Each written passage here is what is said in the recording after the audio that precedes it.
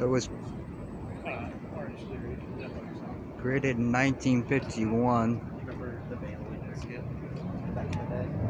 And I don't know who owns this anymore.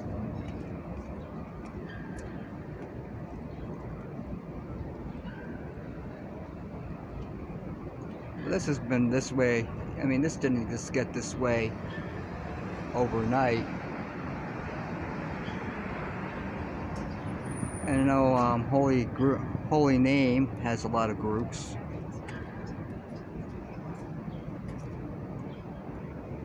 $10,000 members. Got one Chicago in front of Holy Name now.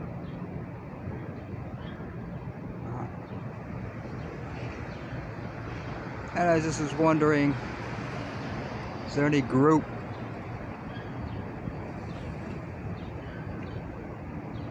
that would be, or individual, or maybe a painter, could put a little sign on here saying that he did this for the community. I'm sure that come over here, and I reported this graffiti, but it never got taken care of.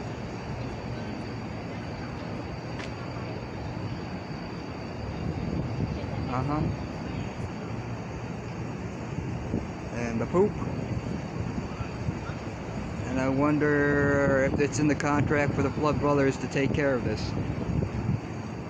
Cleaning out their own garbage cans. Then you wonder why we have COVID. So there's one alley that needs to be taken care of.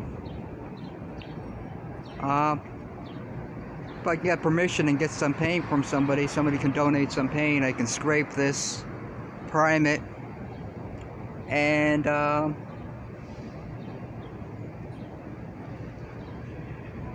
take care of it. But I'd also need permission. If I can get any helpers, that would be great.